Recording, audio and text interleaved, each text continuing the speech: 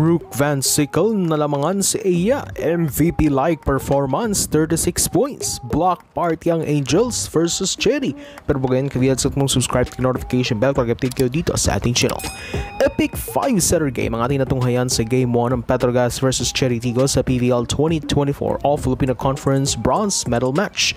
Nasilat ng Angels ang first blood sa naturang best of 3 series sa makapanindig balahibong 5-setter game sa may score na 22-25, 25-12, 25-18, 27-29 at 15-12, which means a win away from reclaiming PVL bronze medal. Unang set, mataas ang kumpiyansa ng crossovers led by A. Laure as they are all cylinders pagdating sa atake. Limited rin ang errors ng koponan kumpara sa sangkatutak na attacking errors ng Petrogas. Actually, natapos ang laro with an Aiza Maizo Puntillas attacking error. Hindi rin gaano naramdaman ng mids ng Angels kumpara sa pulidong galaw ng crossovers. Ikalawang set, mas nilinis na ng Angels ang kanilang galaw at ang Chery naman ang tila nawala sa kanilang mga sarili. Errors kaliwat kanan ang nagawa ng Chery at mas binigatan na rin ng Angels ang service nila.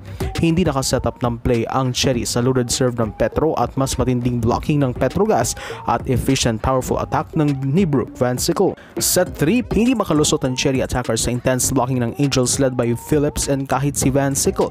Bukod sa opensa, matindi rin ang blocking ni Van Sickle para sa Angels.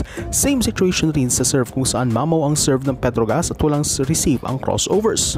Sa katunayan, walang naitatala ni isang block o ace ang Chery sa naturang set bukod sa impressive offensive power ni Brooke Van Sickle at Jonas Sabete. Set 4, matindi ang naging labanan matapos na ang Chery naman ang magising sa naturang laro. Umalab si A. Laure sa naturang set kung saan halos majority ng bola ay binigay sa kanya. Sure point at wise attacks naman ang ginawa ni Laure upang maihabol ang Chery kontra sa mainit rin na Petrogas Angels. Hindi rin paawat sa Petro si Van Sickle ngunit nagkatalo sa endgame ng laro. At set 5, dito na pinakita ng Gas Angels ang kanilang veteran experience against the Chery team. Umalab ng husto si Van Sickle. Bukod dyan, mas tumindi niya ang kanilang depensa courtesy of jelly temperatura and stable setting of Channel Cheng. Lamang all throughout ang Angels ngunit nag-ambasa ng humabol ang Chery courtesy of A. Laure ngunit kinapos na ito at sabayan pa ng awkward na pagbagsak ni Jenierva bago matapos ang naturang set.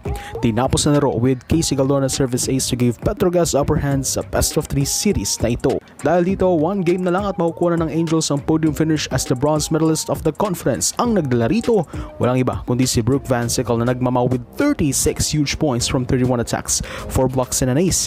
Ibang klase talaga ang pagmamaw ng promising conference MVP na si Van Sickle. All-around game ang pinakita ni Van Sickle sa koponan ng Petrogas team matapos na ang attacks, serves at blocks ng unang koponan. Imagine, Angels tallied 16 blocks and 10 aces aside from 64 attacks.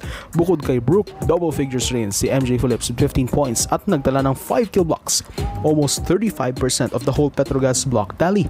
Sa serve naman, nagmamaw si General Shelving 4 aces na nagpahirap sa depensa ng Chery at stable naman si Temperatura with 70% efficiency in digging. Sa palig naman ng Chery, nasayang ang beast mode performance sa A. Laure na 23 points.